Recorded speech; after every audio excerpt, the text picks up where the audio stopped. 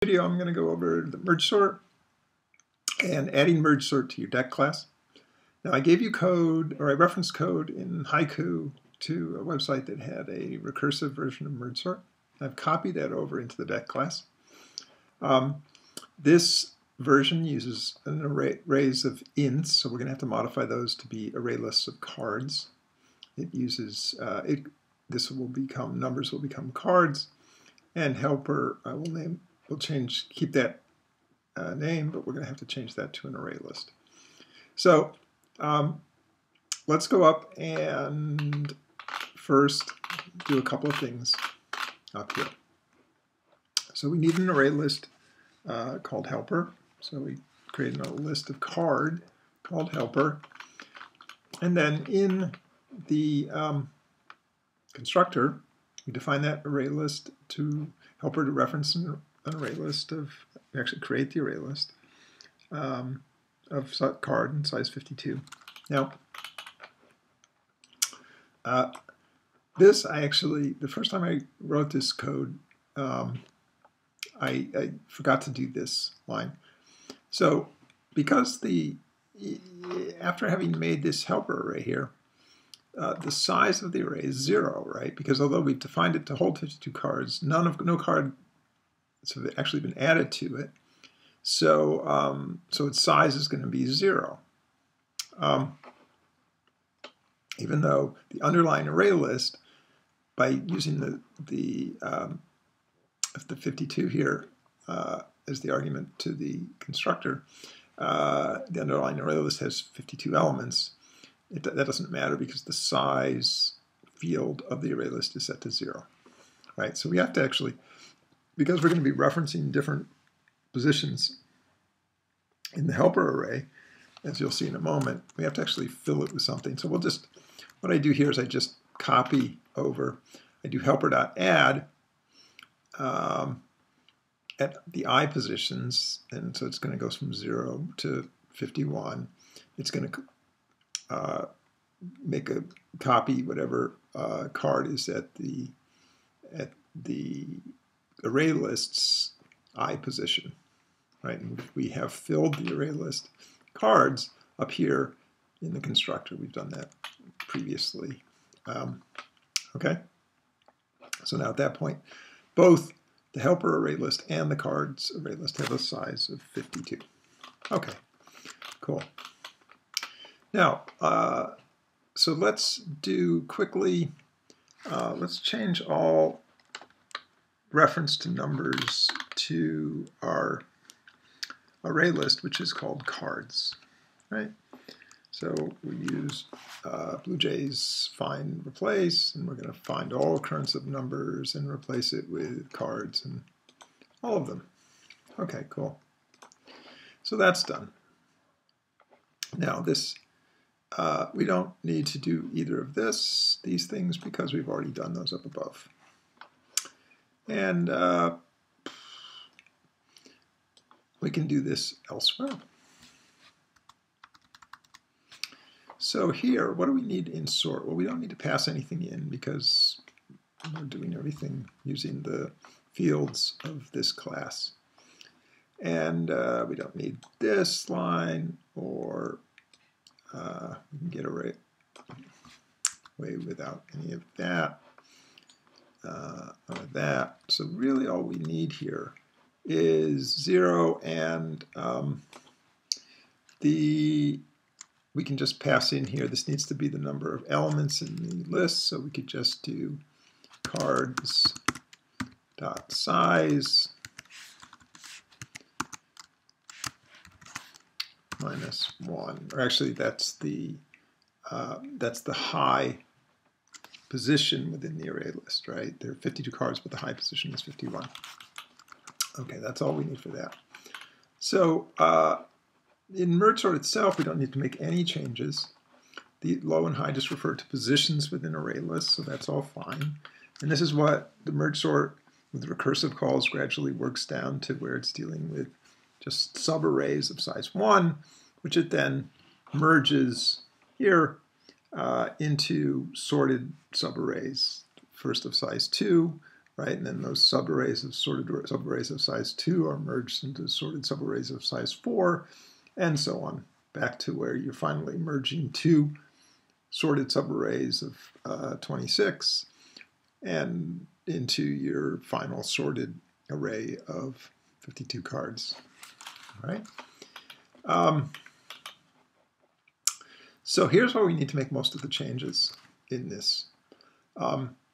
So the syntax here has to change significantly, right? So it's helper, instead of saying helper.I, which is what you do with ArrayLists, you need to do helper.set.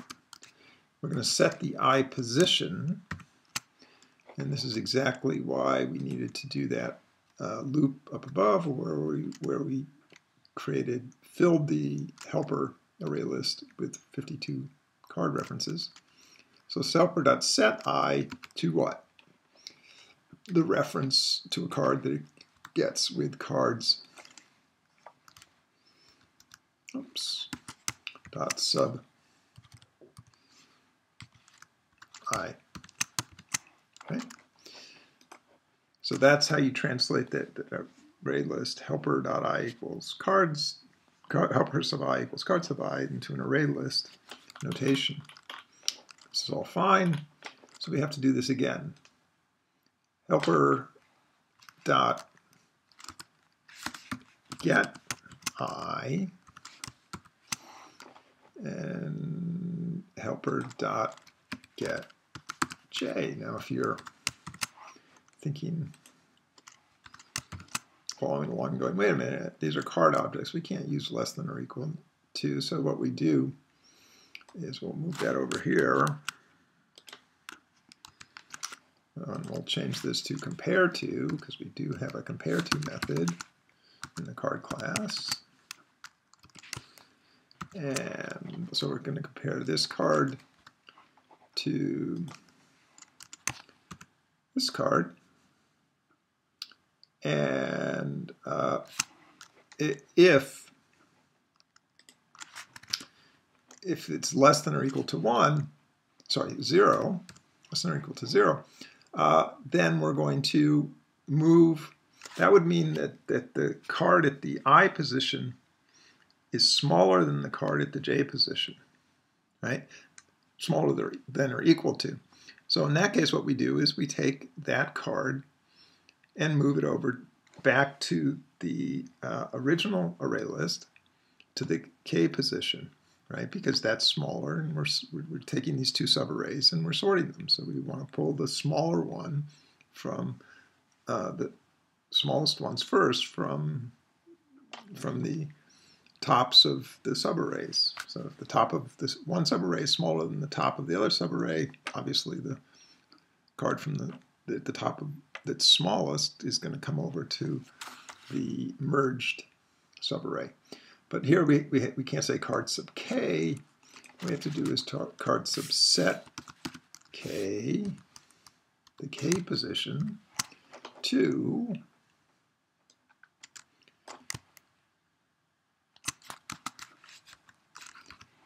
helper sub get or dot get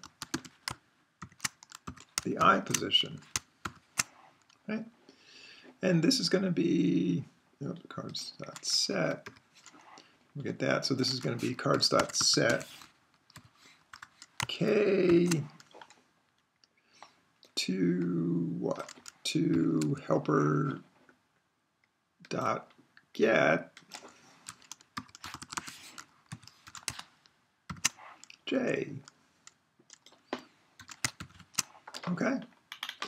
And then finally down here, we have to, this is what moves over the, whatever was not copied up here is now gets moved over in this little loop. And that card sub K equals helper sub A is exactly to card sub set K helper sub I. Sorry. Copy that, replace that, like that, and that should be good to go. Let's see how we did. Card sub I. What is our array list? Cannot find simple card sub in.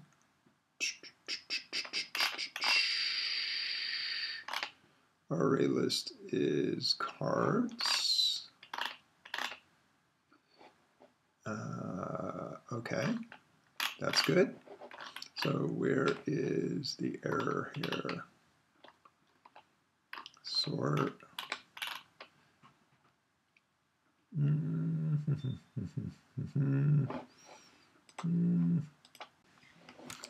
Yeah, okay, so boom. It just took me a second to find that. Cards dot get I. Right, there's a temptation to just forget that you need to use the method, that you can just sort of say card sub I, just the way you do. If it's an array, you do card sub I with the brackets. So it's card sub get I. So that should be fine. No other errors there. Let's compile this. Now let's just, what I have in deck tester is I make the new deck and then I print it out in this line. Then I shuffle it, then I print it out so I see that it's shuffled, and then I call the sort method, which we just wrote, and then I print it again. Okay, so compile that. So let's see how that did. Looks like it worked. So here's our original deck of cards. Sorted king, king, king, queen, queen, queen. Now here it's been shuffled, 9, 5, jack, 3. That looks pretty shuffled. Now we call sort in here, and it's back to king, king, king, king, king. So our merge sort is working. Okay? So I hope that clarifies how you move how you translate a merge sort that uses arrays into a merge sort that uses array lists, and along the way that you are a little bit clearer about how MergeSort works. Okay, thanks.